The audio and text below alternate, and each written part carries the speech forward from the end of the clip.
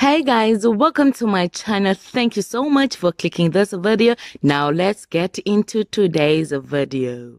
Hello guys, welcome to my channel. So guys, yesterday it was a season 16 Idols SA finale, and we crowned Zama Khumalo as Idols SA season 16 winner. Guys, the South Africans laughed at Kamo as she fell down while performing on Idols SA stage.